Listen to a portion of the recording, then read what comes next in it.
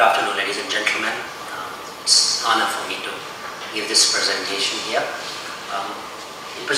This presentation, short paper, and entire research was possible only with the collective efforts of myself, Imtiaz, Bughio sitting right here, and Imtiaz Bughio from the university, Sindh University back in Pakistan. The purpose of this research was to analyze the students' writings based on RSD framework, how far they match the RSD framework if they are not previously introduced. This is a conceptual framework that we have been talking about in the morning and probably we continue to talk about in the next 2 days as well. To give you a little background of education structure back in Pakistan, our education system is mainly inspired by British education system. The average age of students entering primary school is 5 years.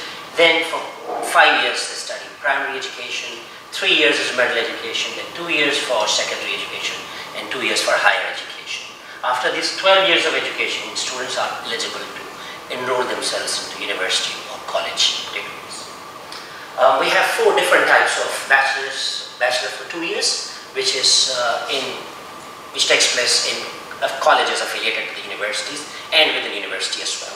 Bachelor's for 3 years and a bachelor for 4 years, and some of the bachelors, like bachelor's in architecture, bachelor's in medicine, is for 5 years.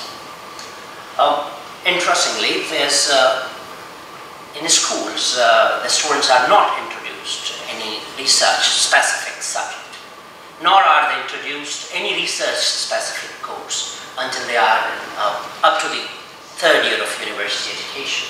Some knowledge of research design, principles, methods is given in 4 years degree, bachelor's degree, where they are expected to present their thesis at the end of the examination.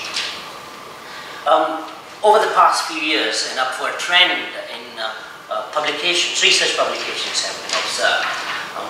Around 5,300 research publications were brought out in the year 2013 and 14. It's according to the annual report of Higher Education Commission in Pakistan.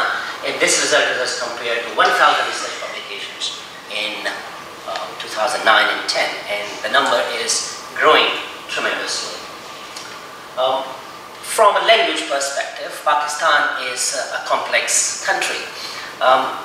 Mainly English is our official language, and it has been our official language since Pakistan came into its existence in 1947.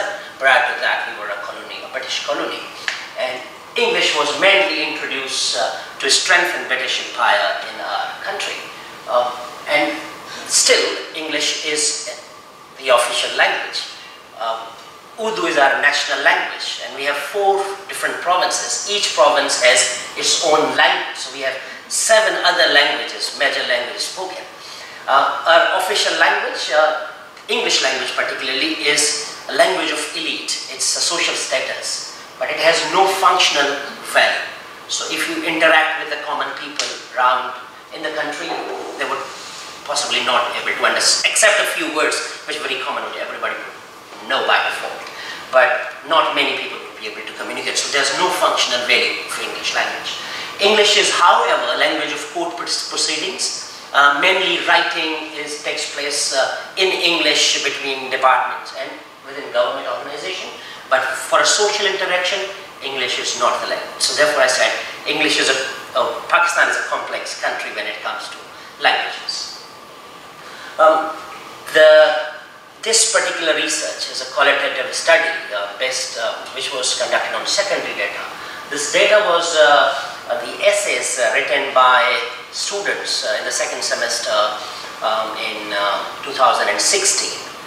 To be careful that our research does not have any impact on their assessments. So these essays were already assessed and marked. So it was easy for us to seek consent of the participants to include their essays in our research study. So total number of essays that we received from 3 different students. It was one project of 5 essays and 1 assignment.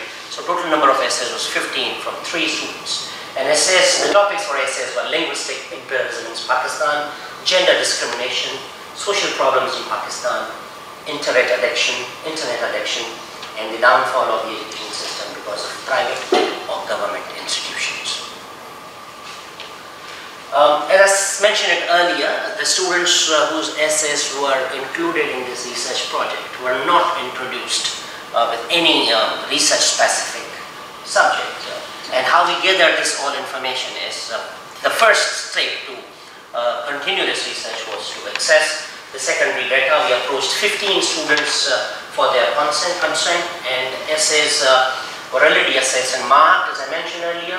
The results were already finalized, so this analysis would have no impact on the students' results. Anonymity of participants was also ensured. Essays were analyzed in line with the RSD framework. One author took lead in this procedure and incorporated the other author's opinion on coding as well as part of the analysis. The process of analysis essays took place in 2 months with regular on and off meetings between 3 authors. These were the findings that we came up with, and I'll talk about this in detail. I'll just give you half a minute to have a look at how frequently did the students use the facets of RSD framework.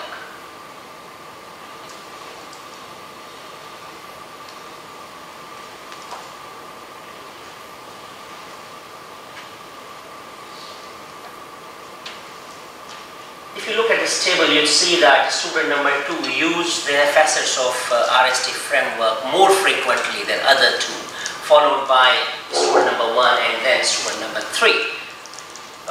All students practiced all 5 facets of research without being formally taught these facets through any course during their bachelor degree. The students used evaluative, reflective facets most, followed by facets related to analyzing, synthesizing, then finding and generating. The table also shows a difference in frequency of all facets among 3 students. As I mentioned, frequency of research facets for student 2 is the highest.